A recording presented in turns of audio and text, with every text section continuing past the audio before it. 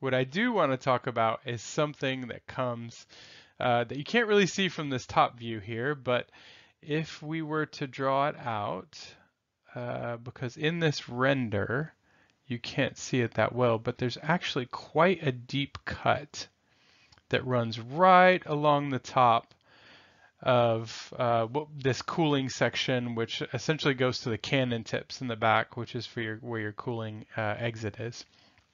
So Mercedes have actually, and you can see it much better here in this video, or in this image, Mercedes has actually created a water slide in this uppermost engine cover section. So if we highlight this here, you can see just how deep this is, right behind the driver's head.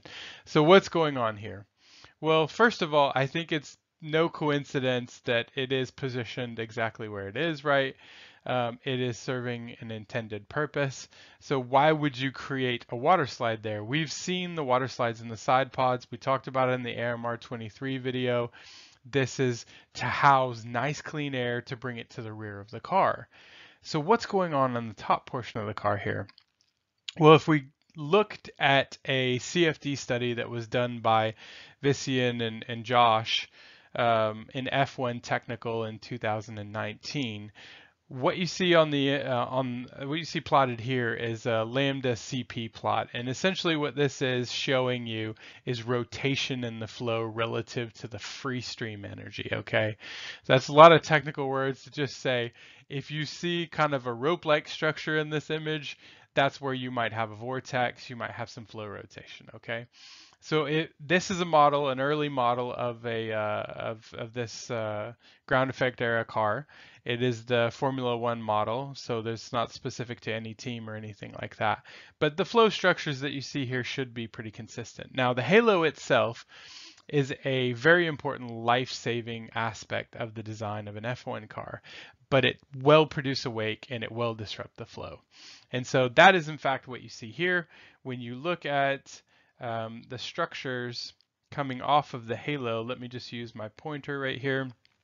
So this is your halo that you see here, right? And you see a lot of these rope-like structures which come off of the halo.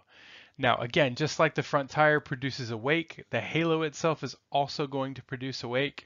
And not only that, but the driver's helmet right here itself in the cockpit, which is here, is producing quite a large wake structure, which is running all the way down to the rear of the car.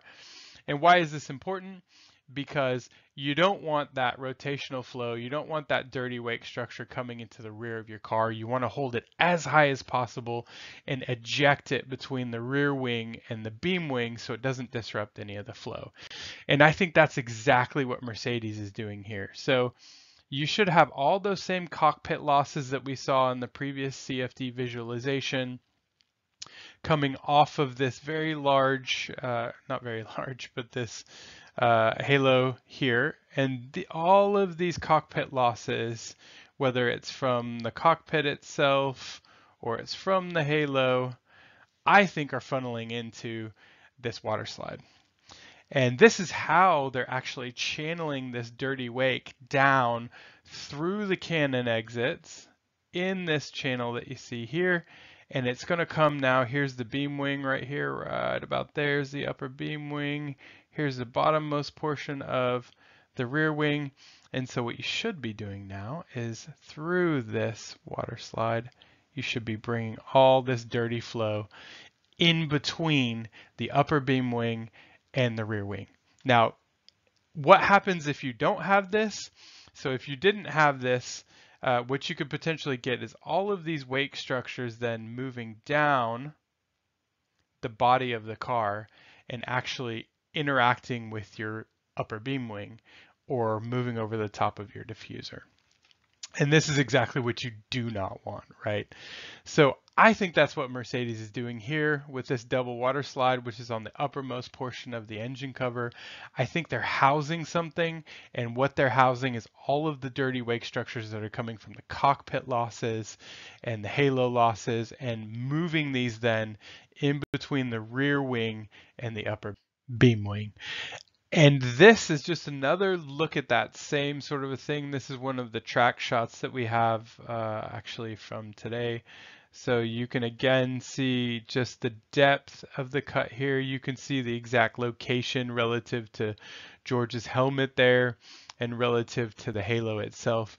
Now, it's something just to mention real quick here is that Mercedes is one of the teams that if you look right here, have a splitter on the top of their halo. And what could this be doing? You know, if we looked at the cross-section view of the halo, it might look something like this. And then you've got a little splitter, which is on top of this, right? Like this. So what you're actually doing with a splitter like this is trying to, again, reduce the wake size, because as the flow moves over the halo, there is going to be a local disturbance because of that. And you might have some vortex structures which come off of that. And now when you have this splitter, you're actually force feeding that air through this very small gap. And as you do that, it's actually narrowing the size of the wake. So it is a wake management tool. So very clearly Mercedes has put something there because they feel like there is an importance to managing that wake in the halo itself.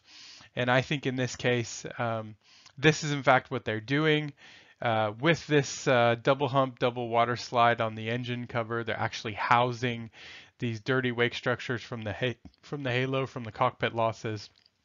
And these are being carried down the cannon exits and ejected in between the beam wing and the rear wing.